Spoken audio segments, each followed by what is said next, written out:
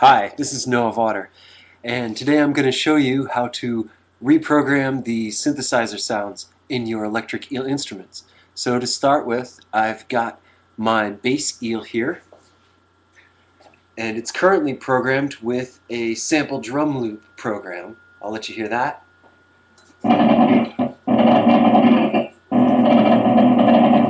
That's just something I'm testing out. But now we're going to upload the classic Good 19 PWM program.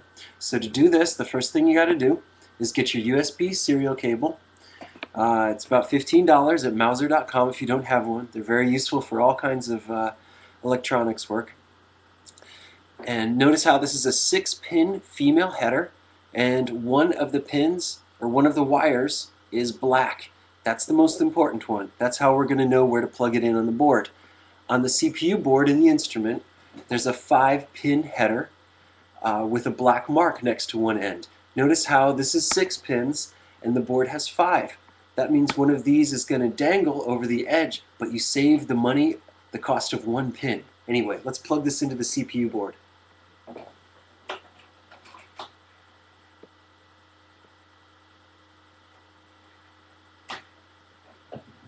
Next thing you want to do is you want to hold down the upload button and then turn it off,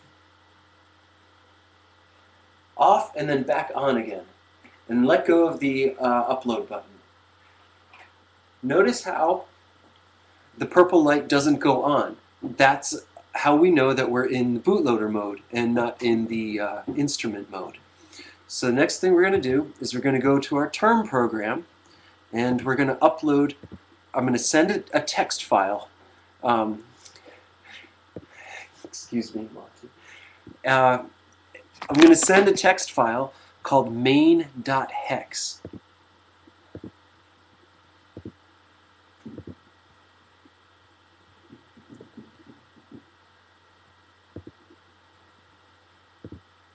Okay, so we're sending that file at 57.6 kilobits per second, regular 8N1 protocol. I'm using the term program called ZTerm because I happen to be using OS X.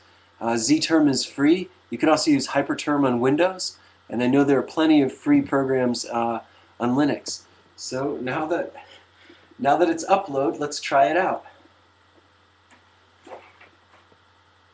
First, disconnect the cable, put it aside.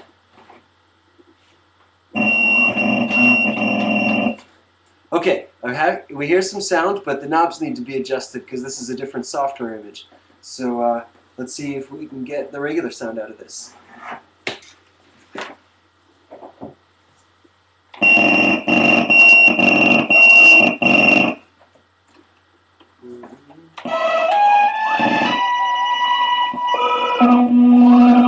Alright, there we go.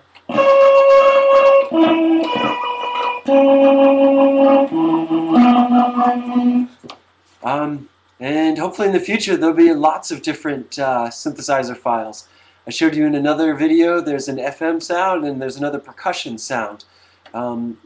So be on the lookout, and if you have any trouble uploading those or anything, post here in the comments and we'll work it out. Alright.